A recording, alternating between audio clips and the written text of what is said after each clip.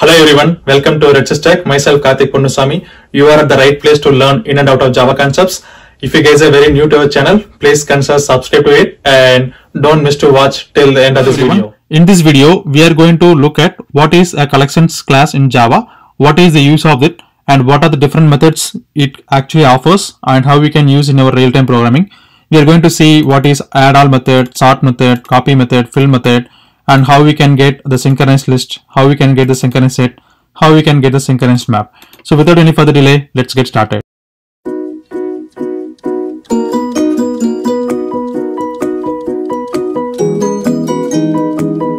Here I have written a Java program to demonstrate the utility class which is called Collections. So if you guys see here, Collections is a utility class. The Java Oracle team already developed a class called Collections. So in order to provide some of the utility methods to us, to the developers, so that is why they have created this particular class. And as a developer, we should know what are the methods they have created so that we can simply use it in our real-time programming to make our life easy. So there are some basic methods which I have written here. Just try to understand. So here what I'm trying to do is list countries is equal to new array list of. So I'm creating a new countries list of array list and I'm trying to add the elements. So in our previous videos where we have our array list, if I want to add the elements, right, what I should do is countries.add of USA, countries.add of Canada, countries.add of India.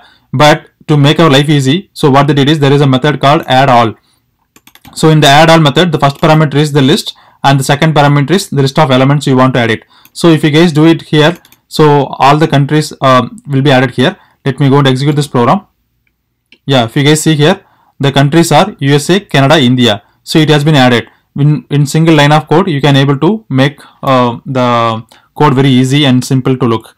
Okay. And similarly, if I want to sort the countries, right, sort the elements inside the collections, right. So what I can do is collections.sort of the list I can pass it. Then it will, by default, it will do natural sorting order, which is nothing but if it is a string, it will be in the ascending, the alphabetical order. That is why it starts with C, which is Canada, and then I, India, and then USA.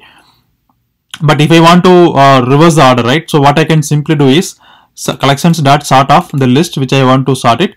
Then if I want to do a reverse order, right, so what I can do is comparator.reverse order. They have introduced one more method called reverse order in the comparator interface also nowadays, so that we can simply use reverse order. So whatever the order it is currently holding, it will simply reverse it. If you guys see here, currently it is having Canada, India, USA, right? And now if you guys see here, reverse order is USA, India, Canada. It is exactly opposite to the above one. Canada, India, USA, and after reverse it is USA, India, Canada.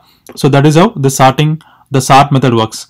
And now I am going to have one more list which is called mylist, and where I am just adding add all of my list of Sunday, Monday, Tuesday, Wednesday. So here I want to copy the countries whatever I have it before into this particular list. So what I can do is simply I can have a method called copy. So if I want to copy the elements from one list to the another list, I can say collections.copy of.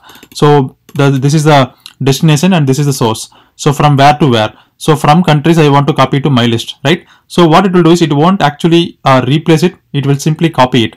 So when it copies it, what it will do is USA, India, Canada is already there. And on top of it, it will add the extra element which is called Wednesday. So if you guys see here, USA, India, Canada, and then Wednesday. So this is how the copy works. It won't replace it. It will just simply add the extra elements from the source to the destination. And there is a method called fill. So fill is nothing but just fill it with any dummy data. Or if you have list of, let's say, millions of records, and if you want to replace all the millions of records with some same string or same value, right? So what you can do is collections.fill of that list you can pass it and then dummy data. So or whatever you want to fill it. So what it will do is you have like 4 elements, right? USA, India, Canada, Wednesday, right? So 4 elements are added or 4 elements are replaced with this one. Dummy data, dummy data, dummy data, dummy data, like that, right? So this is how this fill method works. So fill is actually kind of replacing it. And similarly, we have like synchronized list of, synchronized set of, synchronized map of. So we will use this one whenever we want to convert a particular collection into synchronized type. So synchronization works when we want to go for multi-threading. If you want to make it thread safe, you have to go for synchronization, and to make that one achieve, so you can simply use collections.synchronizedList of, you have to pass the list. And similarly, if you want to make your set as synchronized, you can say collections.synchronizedSet of, you have to pass your set. and similarly Collections.synchronizedMap of your map. So while you're passing these parameters with your actual collection object, so that will become synchronized one. So you can simply use it as a thread safe. So this is all about like collections class in Java. So if you guys open this collections class in the Oracle documentation, you will see n number of methods they have created or used it. So you can simply go through it. If you guys want to know more about all these classes and methods, so you can simply go through here. The actual implementation, you can able to see it in the programming, like where we have our Oracle documentation, and you can see what is the parameter we have to pass and what is the value we are going to return back. So this is all about like collections class in Java. I hope you guys have understood this concept. This is very useful when you go for writing a program to make your coding like looks very simple and easy to understand. So if you guys know all these methods, you can simply use it. Let's say adding elements to the list, or sorting it, reverse sorting, or filling it with some dummy data, or making copy from one list to another list, all this stuff, and also making synchronized versions of collections, right? So you guys can write the same program in your Eclipse and try to see how it works, and let me know your comments in the comment section. Thanks for watching, guys. I will see you in the next interesting video. Bye bye. I hope you guys have understood the concept very clearly, but still, if you guys have any questions or any clarifications required, please post your comments in the comment section and I will be more than happy to assist.